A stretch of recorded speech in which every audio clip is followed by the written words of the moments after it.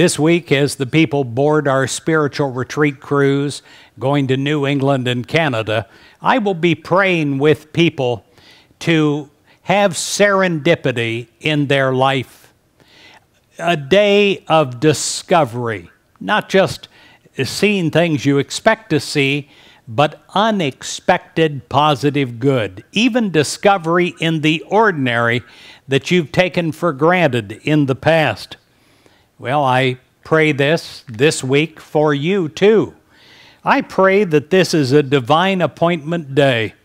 I pray in every aspect of today that everything falls into place like a jigsaw puzzle, perfectly placed, perfectly timed, that everything is in a serendipity in your life. You are in the zone, God's zone. Everything is working together for your good. This is a day of discovery.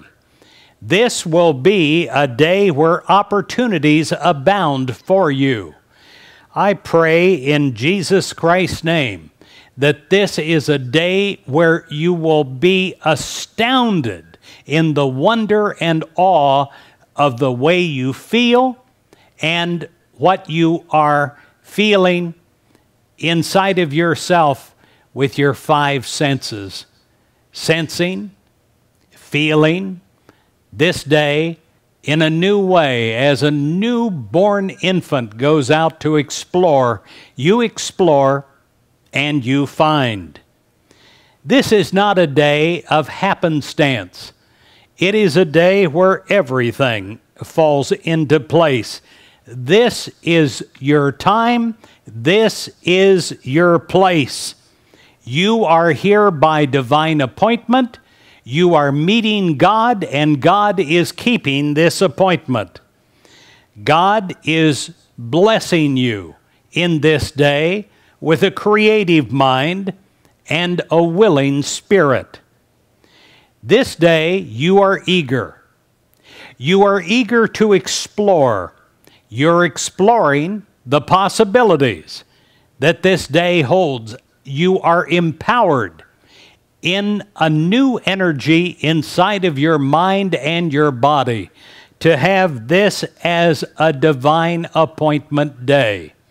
You are ready, you're willing, and you're accepting wondrous new good in your life. Your attitude is light, and your face is brighter, shining to all, because this is a day of divine appointment, and this is a day that you have hope that is born of your faith in God. This is a day where you live in the here and now. You are empowered by God not to relive over and over again yesterday, or even the fear and the worry about a tomorrow. You are living in this divine appointment day, here and now. And with celebration of thanksgiving, you are in this divine appointment day. You're opening your mind, you're opening your heart to the experience fully of God, the blessings of God. This is a day of divine appointment. You do not limit this day, and God does not limit you.